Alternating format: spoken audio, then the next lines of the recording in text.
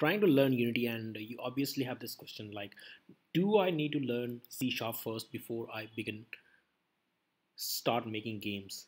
So the answer is no. You do not have to know C sharp or any other language. You just start making games. You just have to fiddle with the Unity. Go to the Unity and start making very simple games. I know the C sharp is important, but it is just one part of the game. Let me show you how it is just one part, because this is very important, but this is just one part. This is not everything that makes a game. A game consists of many things, like all those images, and there are animations, there are like those splashes, effects. I mean, your game can be any simple, complex.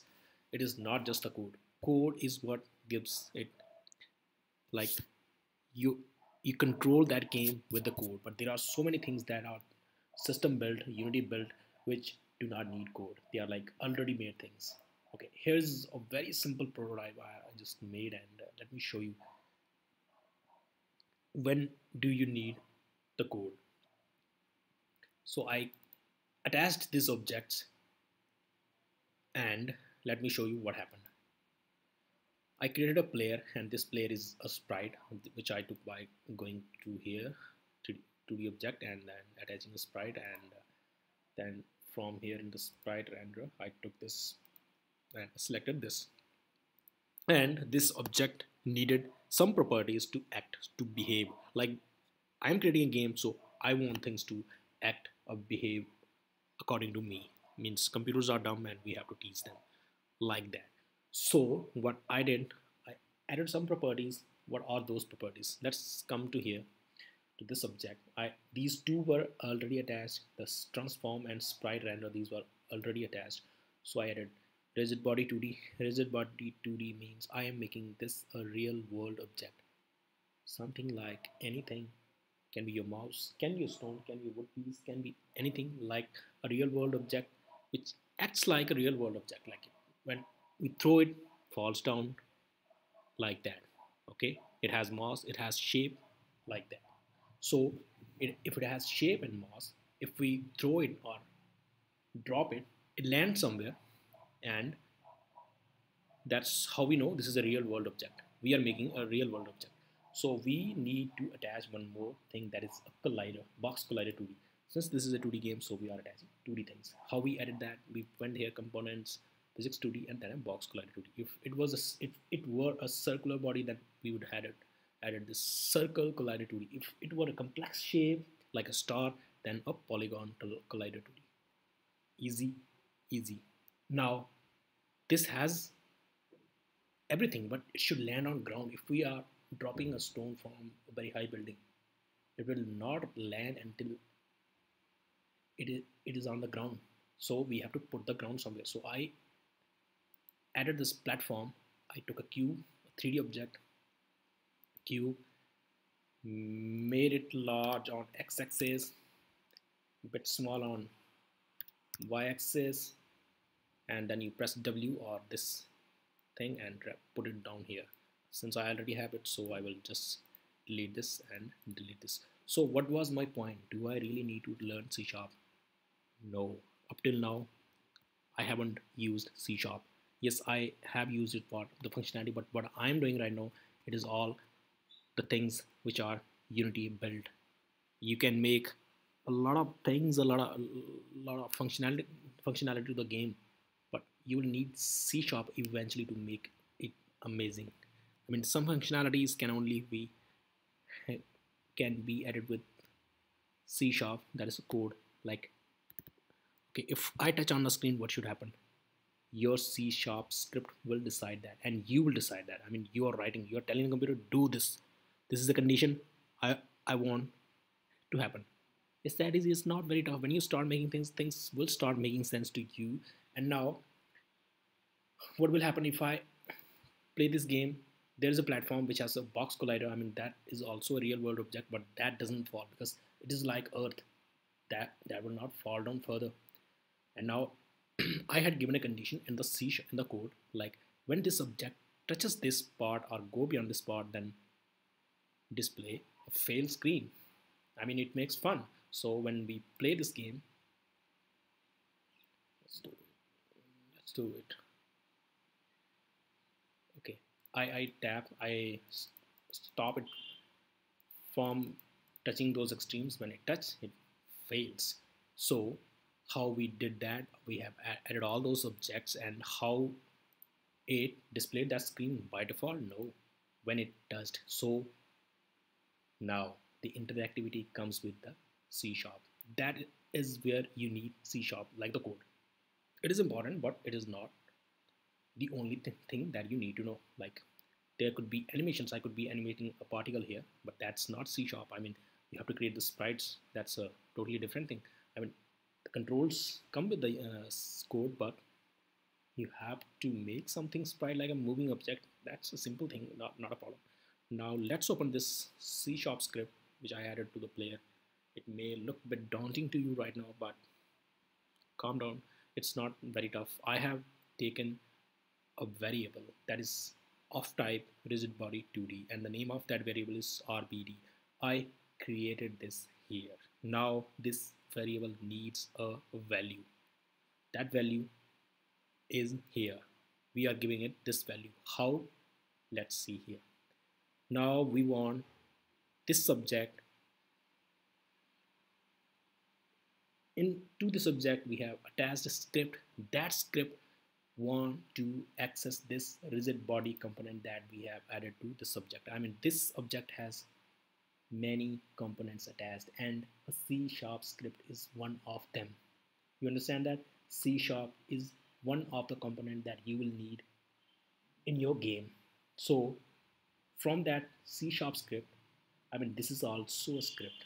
Down there, this is also script. It's also C sharp script, but it is pre-written. Okay. Now from our script, that is small one, we want to access this. We do not want to create rigid body script, all those velocity, angular drag, and all those things. These are pre-made. I mean, that's how things work. So we have to access this. How? We created a variable of the type, and we gave that a name, and now we want to access. So what we did, we use this get component. This is system built. Do not worry about it. Then what? This is body 2D, and now this has been initiated. This has been given a value. Now when we tap, and how Unity understands if it is a tap, that's an input. Input can be a keyboard input like this pressing key, but I am doing it for Android. I will not talk about that. If it's a get button down, if I am touching on the screen and the input is fire one means tap on the screen. I mean, it could be acceleration like tilting your phone. I will be teaching about that also in the later video. Or maybe gyro. What else is there? What else is there? Am I missing something? No, it's gyro and tap like that. If I am tapping on the screen, what should happen? The rigid body, the real world object that we have attached to that object, that should, I mean, the whole body, the whole player needs add force. We will add force to this this object on what? On y-axis, up and down, head to toe. How? That is 0 on x, 1 on y, and 0 on z-axis. That's how we write this. Vector 2 means, let me write vector 2. Vector 2 means like this. New vector 2 0 comma 1 comma 0. These are 2 only. Got that? Vector 2 up means 0 on x and up 1 on that. Simple as that. Just I will remove that because this is not needed here. Into jump force. Jump force is a variable, another variable we created because right now this is just 1. We want to make it more. I have given a value here 5 and I made it a public variable. Public means it is accessible, it is visible to all other functions, classes, and it is also visible in Unity editor. I will show you how. Oh, my computer is making a lot of noise. Just don't worry about that. It's loading now since I saved the script, so it is doing that. Are you getting what I'm saying? like C sharp is needed because this is one of the object, but it is not everything. That is the one thing that you have to keep in mind. Yes, you will need C sharp eventually, but if you are just mastering C sharp, just learning it, I don't know, I have to master C sharp first before I even start opening Unity, then you are going wrong. You have to start making. And what's happening over here, if you just looked at it, don't get confused. I am saying if the position of the player is above this, above mean, above the screen height, on the upper part, on the head part, or these two slash lines mean or. I mean, if is a condition. If inside this we have two conditions. If it is minus means minus here means bottom, because y-axis on when it goes down be like your legs it's a negative, when it is above your stomach it's positive. So when it goes down and beyond that screen, like that feet of the screen, then or it goes above the head, then it should load this scene, that scene which was showing display or fail red screen, like that. And how, for that we needed something but simple. Okay, just don't get confused. What I did, I added the force on a touch. To what? To a rigid body. What is a rigid body? Is player. How is this a player? Because we have added the rigid body component. Simple as that. So are you getting the point? You will need the C sharp eventually, but it is not the only thing you will need for making games. When you start making games, you will start understanding things. Gets easy and easy and easy. And do ask me questions if you are finding it out, because I know this is still very big thing for you if you are a beginner. When I was a beginner, I was finding it very tough to get like started on these things. How I will be able to write these variables one day. I mean, those all those people are like writing them so easily. No, it comes eventually. When you start making games, just start making games every day. Just start making very simple games like Flappy Bird kind of games. Tap tap tap. Maybe till 10. I'll teach you them all. Okay. I hope this is helping. Do ask me questions. I will be happy because I know the things I have learned the hard way. Thank you. Have a great day.